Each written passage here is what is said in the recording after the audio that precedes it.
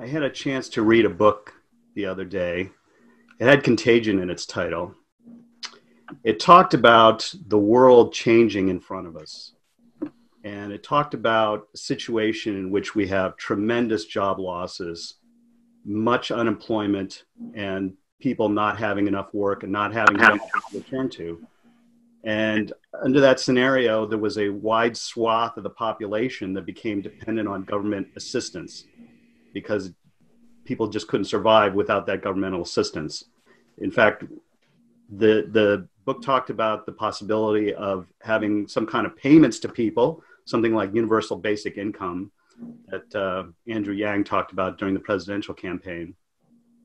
And as a result of all the spending on people to make sure that they survived, the government went into a great deficit. And we already had a deficit to begin with. And now this just made everything worse. And you can imagine the national and global social dislocation from all of that. The interesting aspect of that book is that it was written in 2019, not 2020. It was not talking about COVID. It was talking about artificial intelligence and the impact that artificial intelligence will have on people. So even before the COVID-19 incident that we've had, the global pandemic, people were worried about the kinds of things that we're seeing with COVID-19, except that it had to do with artificial intelligence. I also want to flip back to the 1990s. I want to tell you a story, which is I was having breakfast one day and I was having Frosted Flakes, as a matter of fact. And this was around the time of the very beginning of the internet. It was like 1994 or 1995, something like that.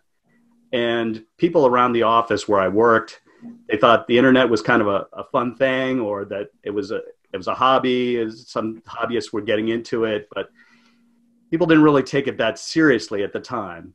But I thought this is a really important development. And I was just eating my Frosted Flakes, and lo and behold, what I saw was a URL. This is today's Frosted Flakes, but on the day that I saw this box, I saw a URL and I said, wow, this is real. This is not just a fad. This is not just a hobby. This is real business. And I think this is going to make a tremendous impact on society. So fast forward to today's world, or more recent world, I had Frosted Flakes moments when, as I'm pumping gas at the 76 station in Los Altos, I'm seeing these autonomous vehicles going up and down the street. And it happens to be that I live down the street from, I live near San Antonio Road, and San Antonio Road is where the Waymo garage is. The Waymo is this subsidiary of Alphabet, which is part of the Google enterprise. So Waymo wakes up, it used to be Google, now it's Waymo. They call themselves, the autonomous vehicle division calls themselves Waymo, and their garage is down the street. So I'm seeing these vans going up and down the street constantly. And so I feel like I'm in the autonomous vehicle capital of the world. So that, Steve, can I interrupt you? So it looks like the slides aren't advancing like we did in the prep. Do you see on your screen that yours are advancing? Yeah. Let's do it this way. Oh, you did. Okay, now it looks like they did work. It is. Okay, yeah, I don't know if you saw the Frosted Flakes, but this is the URL. This is the Waymo van that people see, and I tell people I live in the autonomous vehicle capital world, but we live in a world full of robots, and we have these, like at the top we have the suitcase robot, or the telepresence robot, or the sweeper that sweeps your floors. It may be that baseball will be hauling balls and strikes at some point with robots. And this James Bond film was filmed with a drone. So we're using them all the time. We have artificial intelligence systems for ferreting out fraud and doing our banking, and automated trading systems. But one of the things I think about is the importance of artificial intelligence.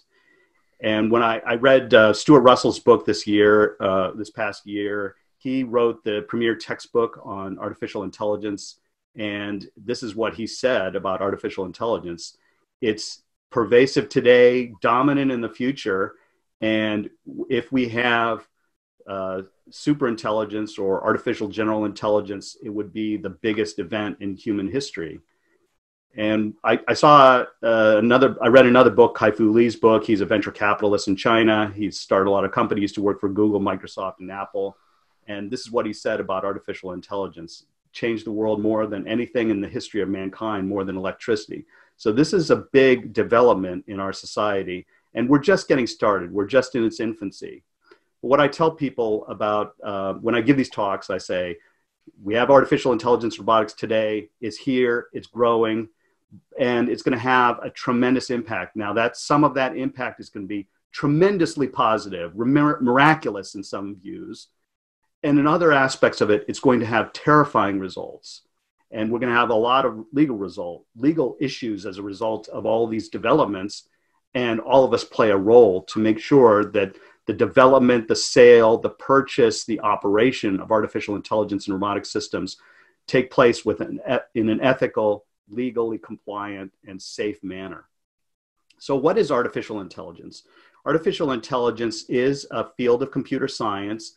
It is believed to have started in the 1956 Dartmouth conference with some academics who started thinking about being able to automate human processes. And I like to think of AI, the shorthand definition is machines simulating features of human intelligence. The machines perceive some action in the world, perceive some data, like it's video or audio. They figure out what's going on, and then they take action as in response. It's not consciousness in human sense, but it's processing information and then taking action based on it. And this is a big deal. So we take it seriously. But when we talk about what does an artificial intelligence and robotics lawyer do, this is what my practice looks like. I help companies with their transactions. So it may be a robot sale contract. It may be helping to negotiate a software as a service agreement where the AI is being delivered as a software service. I work on compliance, where I tell companies what you need to do to comply with specific laws, some of which are AI specific, some of which are more general.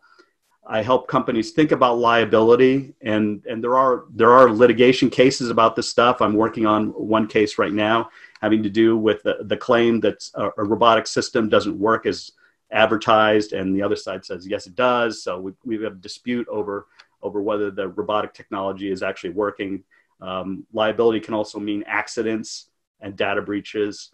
I'm also working on investigations and incident response, a lot of data breaches, not having to do with robotics necessarily, but working on data breaches. And then in the future, we're going to have AI incidents where some biased outcome occurred. And so you have to look into what happened, what went wrong, or there might be an autonomous vehicle accident. So these would be examples of this. And then governance. Today, I'm writing a lot of privacy policies and security policies. But in the future, we'll be talking about AI impact assessments or AI impact statements. So this is what an AI law practice looks like today. But to give you a concrete idea of what we're talking about, I'm going to quickly go through some examples of technology. There's nothing better to understand how the technology works and what is the technology than to show you examples and explain a little bit of the examples. When I'm telling you these examples, remember also that what we're talking about is the infancy of AI and robotics in a lot of ways. Even though we've had it for decades, we're still getting started with things. I hearken back on an example to say, I don't know if you remember from the 1970s, you used to play Pong, the video game. Well, nowadays video games are almost photorealistic. That's the difference that a few decades can make in terms of the development of a particular technology. So what I'm showing you is the equivalent of the Pong games. It's not very advanced compared to what we're going to have in future decades. So when we think about artificial intelligence, a lot of people think that this is what we're talking about, the Terminator scenario, but that's not actually what we're talking about. What we're talking about are things like driverless cars. I showed you the Waymo vans at the beginning. That's the current iteration of Google's autonomous vehicles, Google Waymo. This is an older Waymo vehicle. The interesting thing about this driverless car is the person who's operating it is legally blind, and he's able to operate the car. Tesla is another example of automation. It's an advanced driver assistance system. It's not meant to substitute completely for human judgment. Humans are supposed to still pay attention on the road, but a lot of people can just monitor the system, hold their hands on the wheel, and let the car drive itself. We are at that point with the Tesla vehicles. We may have future modes of automation. Bill, you may be interested to know that there's a company in Santa Cruz that's working on a drone to carry people, almost like a helicopter, takeoff and landing drone, to go from Santa Cruz into San Jose. So that's the kind of future mode of transportation we would have. And of course, AI would help to navigate these vehicles. In terms of robotics, Amazon wants to deliver packages to your doorstep by air. We're not quite at that point in terms of FAA authorization to allow those types of deliveries to happen. This was a 60 Minutes segment where Jeff Bezos was talking about their ambition to do, Amazon's ambition to do that. But if it's not by air, maybe it's by ground. I took this picture when we were doing a college visit at the University of Pittsburgh. The Starship Technologies has these little ground drones that are delivering things to people and running around the campus. You could fit about 2 bags of groceries inside of that. Service robots. This is a Boston Dynamics Atlas robot that can lift things and move things around a warehouse setting. Stanford Mall has a security robot that looks kind of like this, that's taking video and audio, and people who are monitoring that video feed and audio feed can become alerted if something is going wrong. We have warehouse robots. This is an Amazon warehouse where these vehicles can move stacks of things around the warehouse to move packages to where they get to the point where they're packed and delivered. We'll have autonomous farm equipment like this combine here that people can control with their mobile phones to make farming more efficient. Or around the house, it could be a sweeper, it could be a lawnmower, something like that, where we have the autonomous household service robot. This was taken, I believe, in the Narita airport in Japan, where you have a concierge robot to help you around to find shops within the airport or to find a place to eat. There's one in San Jose airport as well. Retail robots would help you in the future to be able to pick out clothes, help direct you to particular products that you're looking for. This is a picture I took in the San Francisco airport. This is a robotic arm that can make all kinds of coffee drinks. So it's an automated coffee kiosk, and it's here today. Inventory robots are tracking packages, tracking inventory to find out, okay, we need to order more of this product or that product. So it would go up and down the aisles and monitor the shelves to see whether people need to add more to the shelves. And we have the Pepper robot, SoftBank's Pepper robot, that is like a mascot. It can do things like when you walk into the bank in Belgium, there might be a Pepper robot that says, "Hey, greetings and welcome to our bank, and are you interested in opening a savings account?"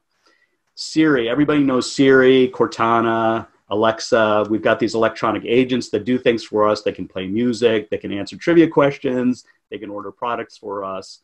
So these electronic agents are becoming more and more powerful all the time. These are driven by artificial intelligence. Erica is this image here. Erica is the Bank of America automated chatbot that can help you when you use your mobile app, the Bank of America mobile app. You might want to ask, what's my savings account balance today? Or can I apply for this credit card? Something like that. So Erica will help you out with those kinds of things. You can apply for loans and get evaluated for possible credit with automated processes today. And of course, IBM has Watson. So they're using Watson for a lot of very complicated problems. You may have heard about Watson competing on Jeopardy. That was sort of a showcase project, but it also does a lot of things like working in the healthcare field to help out with differential diagnosis. So we have very large scale artificial intelligence systems that are helping to do all kinds of tasks today. We'll talk about some like automated trading systems to buy and trade stocks. When certain price points are hit, the algorithm knows to buy or to sell, something like that. This company is called Beam, and it is involved in authenticating people who are doing business over the internet and also trying to ferret out money laundering. So it's using artificial intelligence to notice patterns of fraud.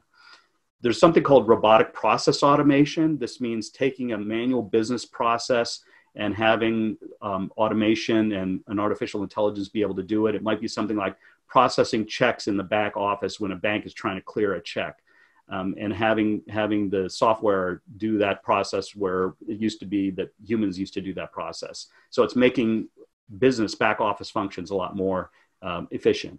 We're starting to use artificial intelligence for investigations. So you can imagine a Foreign Corrupt Practices Act investigation where the machines are trying to find patterns of unauthorized payments like bribes, and it can notice by looking at transactional data some patterns that might indicate patterns of fraud that can then be looked into by human investigators. I like to tell the story about a Target where a young woman received a postcard in the mail. It was for maternity wear. And her father was totally incensed, complained to Target, and basically said, "How dare you send this card to my daughter? She is just a teenager." Well, as it turns out, Target knew before Dad did that his teen daughter was actually expecting at that time. And Target noticed the pattern of behavior of her purchases and made an inference that maybe she was expecting, and then for that reason sent her the card. I also wanted to, if you could take a look at the screen for a second, there's something called generative adversarial networks. The person who appears in this photo is actually not real. This was generated by a computer based on digesting many photos and then spitting out new examples of people's faces. And this is a process, I won't go into the technical details, but these types of artificial intelligence systems are generative adversarial networks. That is, you kind of have two networks competing to make each other better, to create better and better images of something or better facsimiles of something. And the way it's shaking out is people are using GANs to create fake videos and pictures. Obviously, this was an example of a picture, but this would be a video. And I'm not going to show you the video, but Jordan Peele, who's a comedian, recorded audio, and the audio was playing while the video of President Obama was apparently moving his mouth in sync with the sound that Peele was making. And Peele essentially made Barack Obama say things that he otherwise wouldn't say. So this is a big concern for the government. It's something that people are worried about in the future. Imagine if we had a fake video of some national leader saying things that were totally incendiary. It could create chaos as a result of that. We also have immense amounts of data from smart and connected devices like a pacemaker, smart city applications, home applications, your automobile, smart meters, and retail settings. So all of these are creating a lot of data which can then be digested by artificial intelligence systems and predictions made or recommendations made or actions taken. In the medical field, artificial intelligence and robotics have big applications. So this is a smart scalpel when, as the tissue is cutting around a cancerous lesion, the scalpel is ingesting the tissue and a machine is basically saying, okay, you're cutting outside of the lesion now, or you're still in the lesion. So it can kind of help guide the surgeon to cut only the lesion. We are using artificial intelligence to do fast genomic sequencing to be able to identify potential genetic abnormalities that may lead to problems.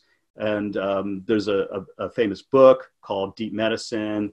Dr. Eric Topol wrote the book, and he talks about at the beginning of the story of a young boy who's like 8 days old.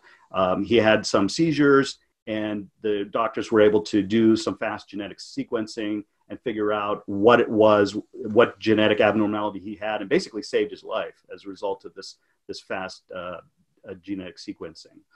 We have surgical robots that can do operations in a much more precise fashion than humans can with their hands. This particular robot is now owned by Johnson & Johnson. This company is owned by Johnson & Johnson. It sends a probe into your lungs to the endpoints of your lungs to be able to collect biopsy samples. And the robot is guided through your lungs with the help of a human. We will also, in Japan, people are very interested in elder care because the younger generation isn't necessarily around to help older folks. So creating robots to help lift people up and put them back down and carry them around, those kinds of robots are under development in Japan right now. In the hospital setting, we also have these robots that can take bed sheets and supplies from one area of the hospital to another without a human having to do that. And think about today's COVID virus. We have these telepresence medical robots where somebody in the examining room can put a stethoscope on a patient, and a doctor who is remote, doesn't have to be exposed to the patient, can talk to the patient and then watch the readings or hear the readings, hear the stethoscope sounds remotely through this telepresence. And in China, there is actually a hospital that is being completely, there are people there in the hospital, but there are many robots that are taking over the functions of human beings to prevent exposure to COVID-19. The one on the left is carrying things around the hospital. The one on the right is more of a mascot robot. It will bring food to people. It will dance for people. So they're doing a little dance on the right side, kind of entertaining people, raise their spirits.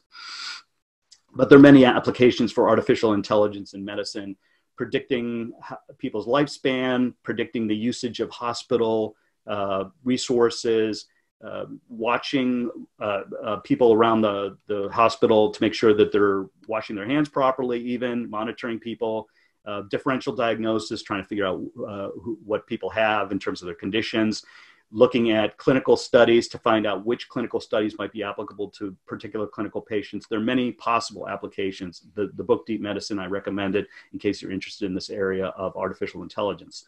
And when you talk about the COVID-19 virus, people are looking at artificial intelligence to track what's going on, predict progression. And there's a system in China that can look at people's faces and they're trying to detect whether people have fever or not. Stanford has a system to try to monitor respiratory function and sleep patterns of elder folks who might be at risk with COVID-19. So the human-centered AI program within Stanford is trying to develop this as a research project. And then looking at trying to create new treatments to accelerate the process of new treatments and vaccine discovery. So AI is working even with COVID-19. We'll have nanobots at some point within the next decades that will flow through our bloodstream to help deliver medication or to do diagnosis of illness and to image whatever's going on. So we were trying to move into the area of nanotechnology to help us with medical care. Someday you may have a chatbot type doctor to help screen you so that if you talk to the chatbot, artificial doctor might say, okay, that doesn't sound serious, or maybe if this does sound serious, you need to be seen, something like that, to do some checking on the front end. So that might come around someday. Also, in terms of robotics, the people that you see here are paralyzed from the neck down, but through their thoughts alone, they can manipulate this arm, and the woman on the left is feeding herself, and the man on the right is having his robotic hand shake President Obama's hand. So this was at the University of Pittsburgh, and they're doing a research project on these thought-controlled prostheses. The University of Washington has a program to study brain, the interface between brain and information technology. These people were wired together remotely. They have sensors on their heads, and the person on the left thinks, press the button, and the person on the right, his finger pressed the button, like this brain-to-brain connection through the internet. This is just sort of a primitive proof of concept kind of thing, but we're trying to connect people's nervous systems to information technology, which may enhance our memories, enhance our processing power someday. There was an experiment recently done where some people were helping to, the person on the right was playing a video game, sort of like Tetris, and the people on the left could see the same images and were making recommendations which appeared in the mind of the person on the right, and this person could take that into account in playing Tetris. So we're trying to connect brains even with information technology, and we will have neural devices for Alzheimer's and Parkinson's treatment. So these are all the examples that I wanted to show you. And why are these happening like this right now? Well, we're having great increases in computing power. If you look at the trend over time, computing power is increasing exponentially. At the same time, prices are falling dramatically. So that gives us more horsepower to be able to do things with AI systems and robots that we just couldn't do in prior generations. When you look at how artificial intelligence and robotics are working together, think also about all the related technologies that work together with it. And with this view in mind, think about the example of an autonomous vehicle. It's a robot. It may have access to your social networking systems when it has a tablet computer in the dashboard. It's a mobile computer. It's receiving a lot of data, and it's throwing off a lot of data at the same time. It's connected to the Internet of Things via cloud computing. It's connected, and there might be a cloud system that's with central storage. It may have an augmented reality screen, so you can look down the street and say, oh, that building over there has my favorite coffee shop. I think I ought to navigate there. It may be using the very latest privacy and security technologies, and someday it will be connected to our body area network devices so that if somebody has a heart attack, the autonomous vehicle knows to take you to the hospital instead of wherever else you wanted to go. But the point of all of that is to say that endpoint, the car, and all the devices associated with it are part of a phenomenon of ambient intelligence everywhere. This is the trend that we're heading towards. All of our endpoint devices, and increasingly things that we didn't normally think of as intelligent, like our refrigerators or devices in the walls or our desks, will increasingly have devices that could sense, that could collect data, send it to the cloud, allow us to use those cloud services to be able to make predictions or to understand what's going on. And intelligence will increasingly be everywhere. So what could possibly go wrong with all of these things? This is a picture I took, if you can believe it, at the Pittsburgh National Airport that had an exhibit, like a museum type of exhibit, like a robot workshop. And I thought it was a pretty cool thing. But when we think about legal issues that could arise from all of this, what are we talking about? Well, these are the kinds of things that we're talking about. I mentioned autonomous vehicle accidents, but it could be medical malpractice, dealing with a lot of data breaches in the non-AI world, but we're going to have data breaches in the AI world as well. In your program materials that I gave you was my most recent white paper that I wrote last month that talked about some lawsuits that have been filed over the claim that some founders of a company, OkCupid, were invested in another company, and these founders took, perhaps without authorization, took the database of OkCupid photographs of users and then gave it to this other company for facial recognition for training the AI system. Now, was that a data breach? That litigation hasn't revealed whether the allegation is that it was a data breach or not, but there is a complaint about the possible unauthorized use of those photographs from OkCupid, which is a dating site. So there are all kinds of problems that you can see here on the screen that could go wrong from a legal perspective. But let's focus on some of the issues, the main issues that we're talking about. Like, let's start with compliance. So we have autonomous driving laws. All but 10 states have either a statute on point or a governor's executive order that talks about how to make autonomous driving happen in particular states. So if you're doing compliance work in the area of AI and robotics, maybe one of the things you'll be doing is advising your clients about autonomous driving laws. Where is it legal? What can you do in that particular state? We also have a new law in the past year. It's a very interesting act in Illinois that basically says if you as an employer are doing video interviews and you're using an AI system to understand patterns within those within those video interviews, and you're using the AI system to judge job candidates, then you have to provide a notice of the privacy practices of the employer, provide an explanation of the technology and what characteristics are used to make judgments about job candidates. And then there's a right of erasure, and there's limits on the sharing of that information. So this is maybe a trend where we'll have more point solutions, you could call them, of artificial intelligence laws that take care of particular problems. And in California, we also had a recent bot disclosure law that this is to try to get at the 2016 election problem that we had when we had automated bots that were trying to convince people with fake content on social media sites to vote in particular ways. It's basically unlawful to do that in California. It's not clear how this is going to be enforced or what the penalties are, but it's declared as being unlawful. And you can have a safe harbor if you say, this is an automated bot that's telling you this, and this account is being run by an automated bot. More general laws also apply in the compliance area. So think about the General Data Protection Regulation, the Privacy and Security Law in Europe. Basically, there's a right of explanation so that if, let's say, a bank denies somebody a loan, the human has the right of explanation to understand, why did I get rejected for that loan?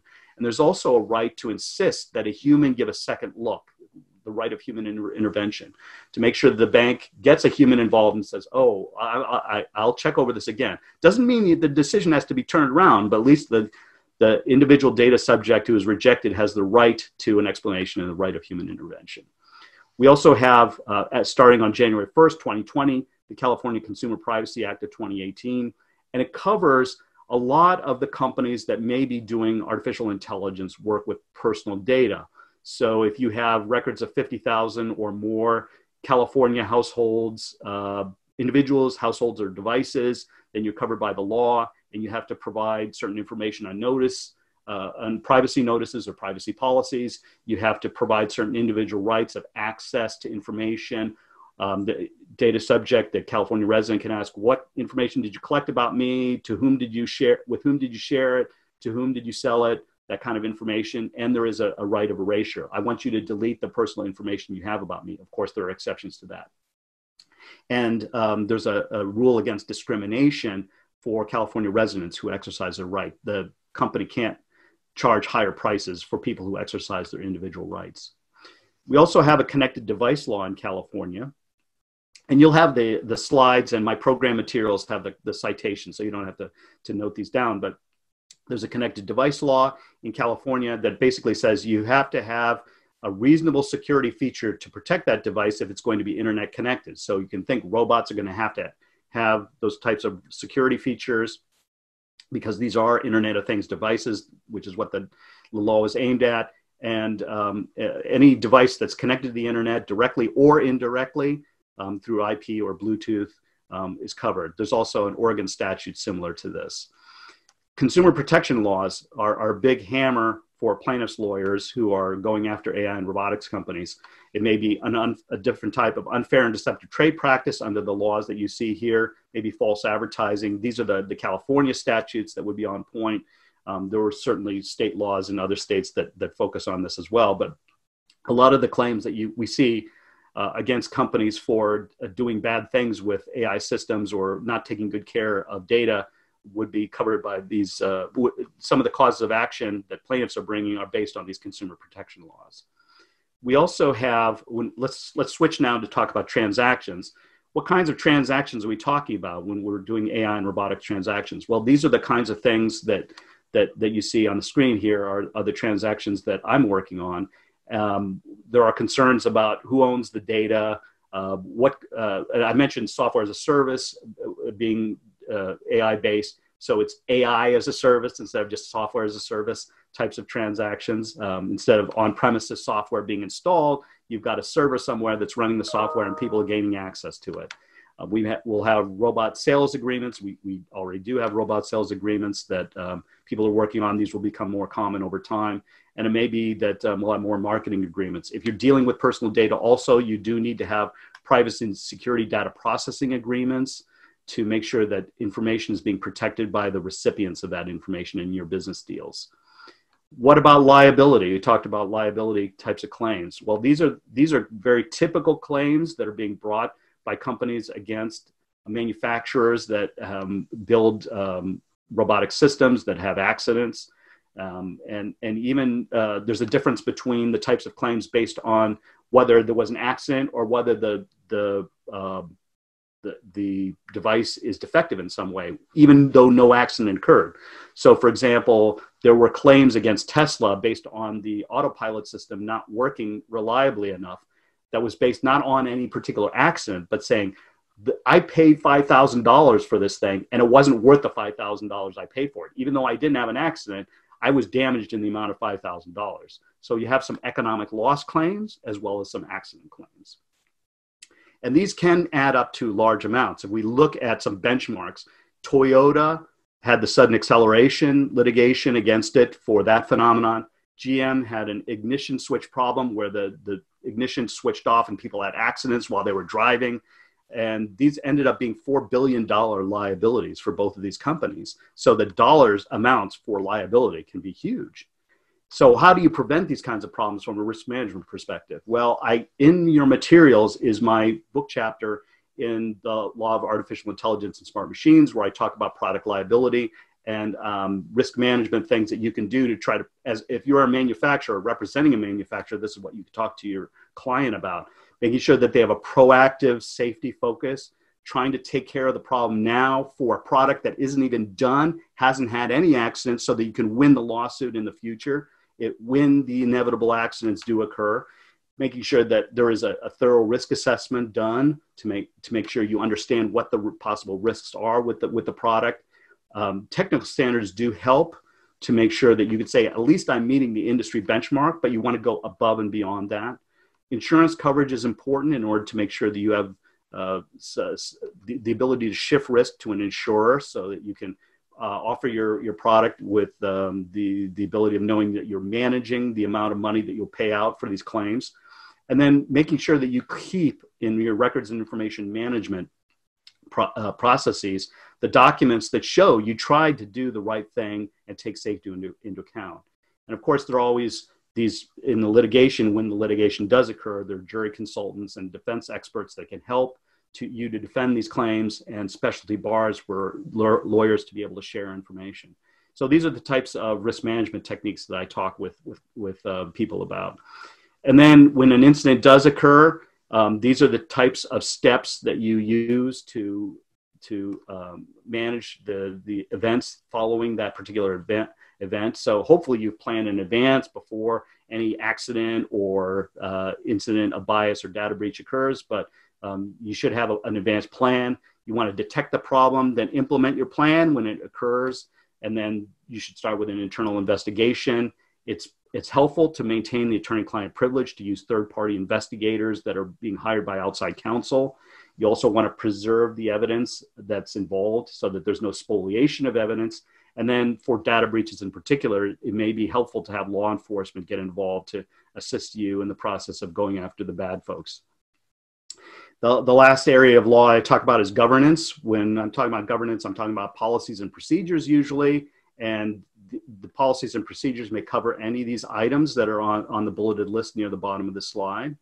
And what are we talking about today? We're talking about privacy policies and security policies, but in the future, we'll be doing AI risk assessments and AI impact statements. Like, if we develop this autonomous system, what's the impact on society going to be? We should be thinking about that kind of thing, because there are PR implications, there are possible regulatory implications as a result of all these.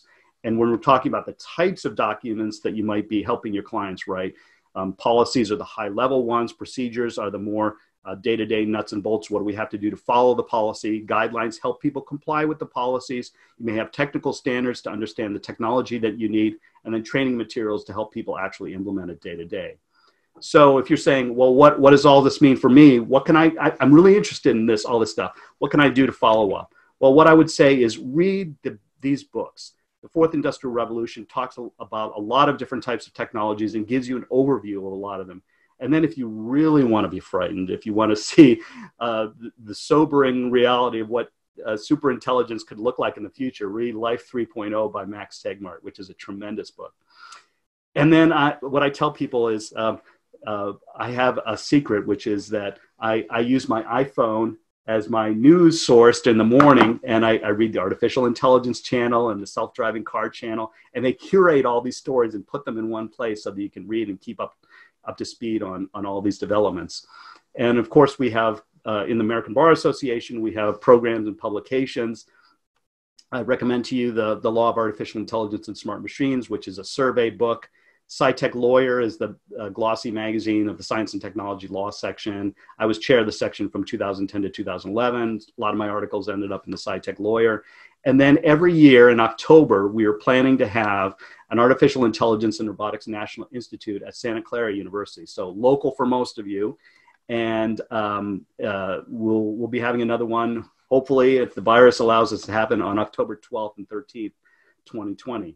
In the ABA, we have got committees in the Science and Technology Law section. One's Artificial Intelligence and Robotics. There's another one on information security. We have ones on privacy and big data and Internet of Things. So there are plenty of committees that you can get involved with.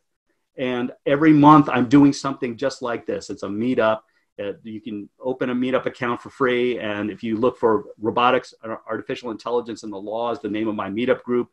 I've been doing this for 5.5 years, and I've got all these old programs. If you look at the old programs and say, oh, that looks really interesting. If you look at the comment section, there's a link which you can click on to see the video of the program, just like what we're recording today. And then, as I mentioned, we're going to have another Artificial Intelligence and Robotics National Institute. But I wanted to give you an overview of some of the key themes that came out of the last one. And all of the issues that you see here are things that people were worried about, especially bias and job loss and what's the standard of care. If I'm going to put an autonomous vehicle on the road, how safe is safe enough? We're as a profession, we're just beginning to grapple with these kinds of questions. But I also said, what I'm perceiving is that all of us together in beginning to study this are involved in something bigger than ourselves. It's not just lawyer A achieving result X for client number one. This is helping to create something that will be society-wide by us helping our clients create safe products that are produced in an ethical fashion and in compliance with the law. We're helping prevent problems in the future that might affect a large swath of society. And think about in the future, not only the possibility of expanding human intelligence and moving us more, artificial intelligence might look like something like Einstein, but in the future, AI could push humankind and there could be machines that go even way beyond Einstein to the point of what we call superintelligence and artificial general intelligence, referring to machines that could interact with us like Data on Star Trek, The Next Generation, or machines that could interact with us and converse with us and seemingly have the types of intelligence that human beings do. That's the future of what we're looking at. And with all of that, what I tell people is, let's try as lawyers to preserve the fundamental values of justice that are associated with our profession. When you look at the left column, you see all the things that could go wrong. And certainly all of these things will go wrong in the future. There will be snake oil. There will be fraud in people selling AI systems and robots. But hopefully as a profession, we can promote the values that are in the right column. So with that, if you have any questions, please let me know. My contact information is in the materials. And the program materials that I gave to you are, one, my latest article on privacy and security. Two was last summer's article on privacy and security challenges of artificial intelligence and robotics. And three, the article on product liability and preventing, managing the risk of product liability. So with that, I'm going to stop sharing and move back into face mode. So does anybody have any questions? Yeah, I do, Steve. Go ahead, Jim. Okay, so one of the issues that you pointed to towards the end is about transparency, and I understand that the struggle being between those who want to see a fully transparent availability or access to the engines that run AI systems to give outcomes. I mean, famously related to sentencing, for example. But if you pull back and look at the transparency issue more broadly across sort of all AI systems, where is that debate happening, right? Because we have on the other side of that struggle, companies that want to create systems, but they need to have some incentive to do that. And if everything's going to be laid open as the price for doing it, it may be difficult to get there. So where is that debate happening, and where is it at the moment? I think the short answer is everywhere.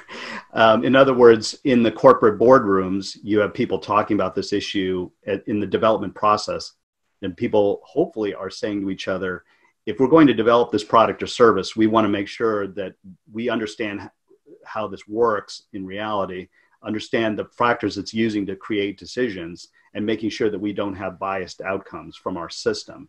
So corporate boardrooms is one place.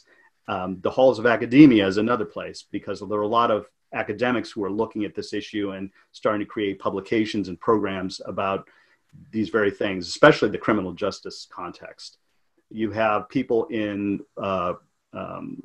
government who are thinking about these types of issues as well. So it's everywhere. And in the organized bar, all of our programs, we're talking about these types of issues. So where is it happening? These discussions are happening everywhere.